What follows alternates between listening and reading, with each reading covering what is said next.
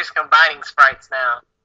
The special attack, if I'm reading it correctly, is at a base of 110, which is amazing, and 90 base speed is not that bad.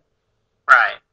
And the fact that it gets the ability Chlorophyll will basically negate the lower speed, which could actually make it a fairly good special attacker. Its Dream World ability, which is Leaf Guard, is pretty much worthless unless you want to use it for stalling, and even then, its defensive stats are not that good. Yeah. So, 75 each, not that easy to work with. alright. Well, moving right along. Sandile, which is going to be its English name. What do you think of it? I think that actually looks like a Pokemon. Yeah, it looks pretty good. I can't say anything about it, and its evolved form, Waruvile, actually looks pretty badass. I can't complain about it. It looks good. And its stats are decent. But Waruvial, What Pokemon? it went the evolved form of Waruvile. Doesn't look as good. It should have kept the brown. It should have, yeah. But I don't know what Yeah. I don't know what I don't see why they changed colors so drastically. I don't know what Moxie is in terms of an ability, but I like that it has Intimidate. Intimidate's probably going to be the. I'm going to get one of these in my in game probably, and I'm pretty sure I'm going to look for an Intimidate one. And I have to say I like the 117 base attack, and the 92 base speed is workable. Its defense is no, but then again, it looks like it's built to be a physical sweeper. And Yeah, the it's going to fact be that a it's harder ground and task. dark is pretty interesting in terms of a typing mix. I can't, not gonna lie, it looks like an interesting type mix. Alright, and now we move on to perhaps my favorite Pokemon of this generation. Number 555. Its Yes. unevolved form looks really cute and stupid. It's but his name is gonna be Darman Titan, Darmanitan. Darmanitan in English, and I'm gonna have to figure out how to pronounce that. And I gotta say, I will not be using the Daruma mode. That's just again, that's the Fire Psychic mix. But there's no reason to have a special attack moveset on your Pokemon, and for it to only work in Dream World. That only applies in Dream World. And there's no Not reason to load down a physical based Pokemon with 140 base physical attack with special attack moves just because it goes to special attack mode in Dream World. But So, you know what? How you would work that is give it a mix set, and then when it gets low on HP and activates Daruma mode, then you switch to special, so your opponent will have to take it out in one shot, or risk getting destroyed by special attacks late in the game. but it just slows it down so much. Yeah, that's true. But I feel like this is my favorite Pokemon. Just look at it. It looks like a Pokemon. It kind of resembles Primeape a little, but not so much that it's obvious. Yeah, And I mean, it is an ape-like Pokemon. I can see why they would resemble each other. yeah, And its stats make it an OU Pokemon immediately. yeah. And it just looks like it's going to become one of my favorite Pokemon. As opposed to a Pokemon that I think they got wrong on its evolution, Ishizumai and Iwaparesu. The evolution just looks dumb to me. It looks like he got crushed by a boulder and walks around now. Although I have to admit, 125 base defense is pretty impressive. It is. But the fact that it's Bug and Rock gives it a lot of weaknesses. Yeah, that's. But it also. Yeah, you're right. It does. Although Not gonna be very the useful. determining factor would be what Breakable Armor does. That's its Dream World ability. I don't know what it does, so it probably all depend on that. I'm pretty sure it's. Oh yeah, it's when you're hit by an attack, the Pokemon defense is lowered by 1 stage, but speed is increased. So since it has defense to spare, you're increasing your speed, sacrificing the defense you have.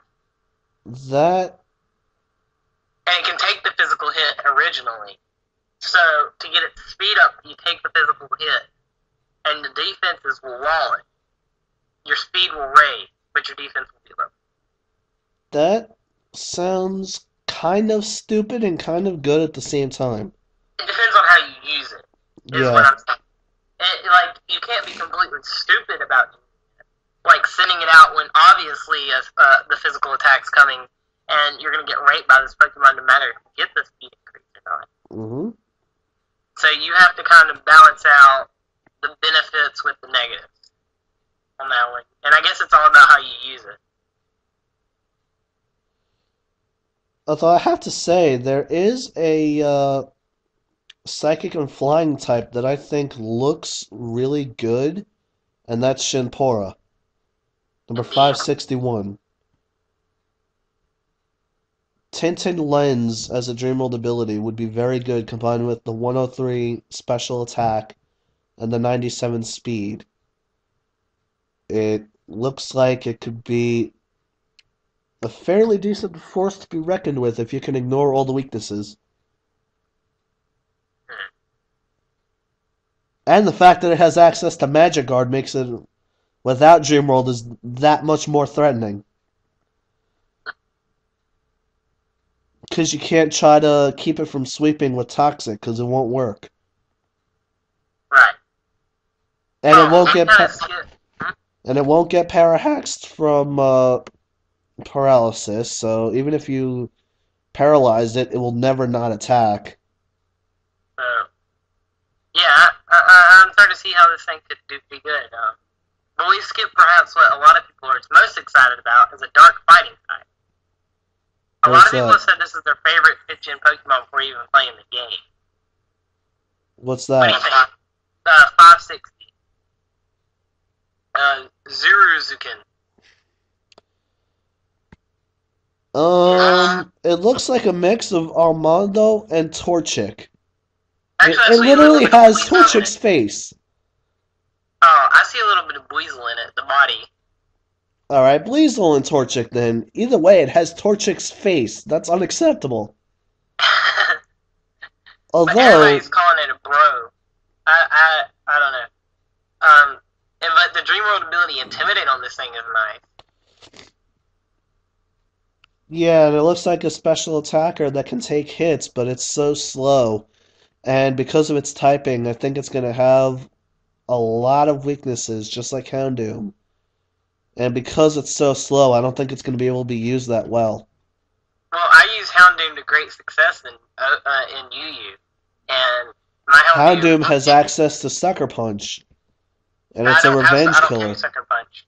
I Uh, figured out how to work with it. Choice Scarf? Yeah, it is Choice Scarf. I use it in a different way, probably. I don't know. I kind of, if you haven't noticed, I kind of just invent my own Pokemon sets instead of following. That is true. Although I I don't have really to follow say, anybody else's setups. I just kind of look at a Pokemon and do with it whatever I feel will work, and then if it doesn't work, I'm like, oh well, I'll modify it. But I could probably work with the speed on this thing. I would try it out. Say the least. I like this Dasukan, this ghost type sarcophagus thing. Yeah, everybody's liking that thing. A lot of people are excited about it.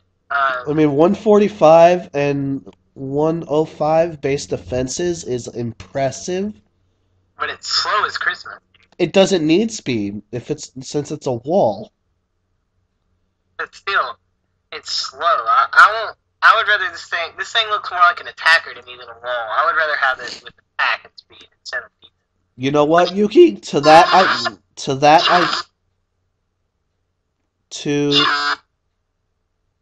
Greg! What? Your mic. It's you, dude. Is it me? Yeah. This happens every time we talk on Skype. Ugh. Stop video. Alright, stop recording. To that, I will say only one thing.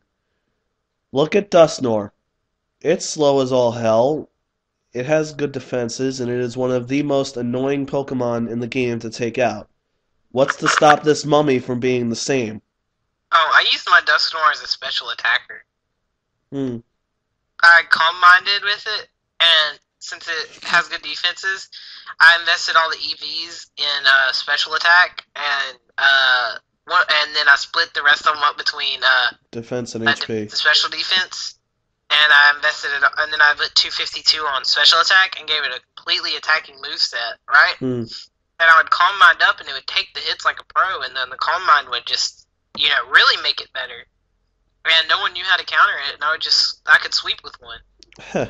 I guess I could do something similar with this. I just prefer an attacking strategy to a defensive strategy because I've always been a defense person in everything except for Pokemon. In Pokemon, I'd rather do the hits than take the hits.